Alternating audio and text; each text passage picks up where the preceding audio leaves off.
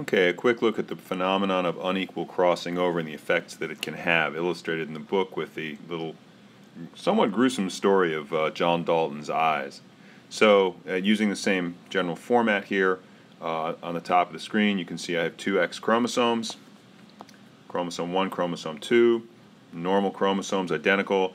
The green and red boxes represent two particular genes, one for the green responsive opsin, the other for the red responsive opsin, both of which are on the X chromosome.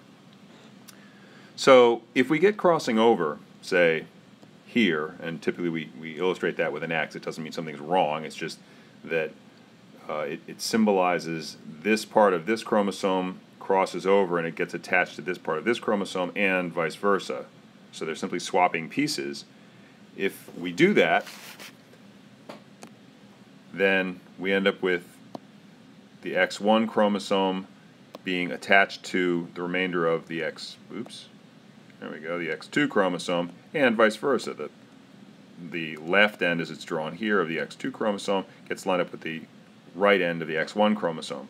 And again, two different chromosomes in a female, so two different copies of the same chromosome, same gene, same order. Could be different alleles on the different chromosomes, but not in this particular case. It doesn't matter whether there are or not.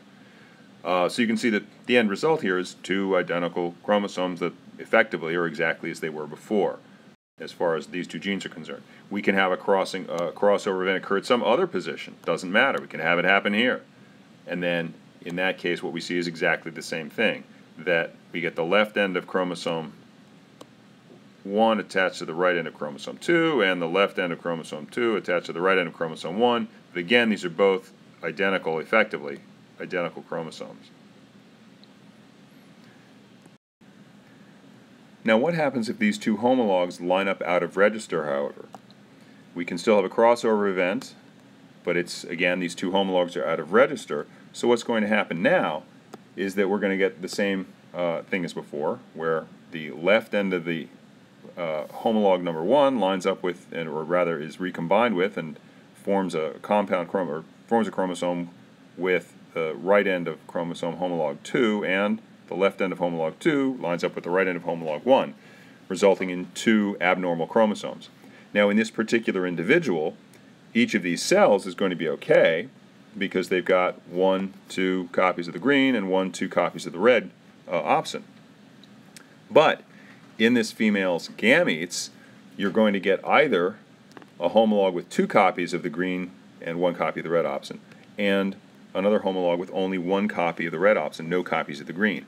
If that X chromosome, which is missing the green opsin gene, and other genes as well perhaps, but we're concerned with the green opsin gene in this example, if that is fertilized by a sperm carrying a Y chromosome, then the male born from that fertilization is going to be colorblind for red-green because he won't have the green opsin gene producing the green opsin protein to distinguish green and red.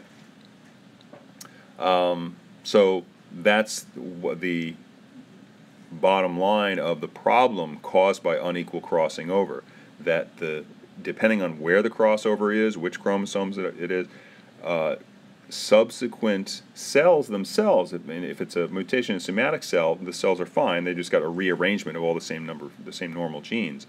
But if it's a gamete producing cell, a germline cell, then some of the gametes are going to have one bad, abnormal, defective, rearranged copy, and other gamete cells will have the other complementary rearranged copy, and this may result in problems further down the road.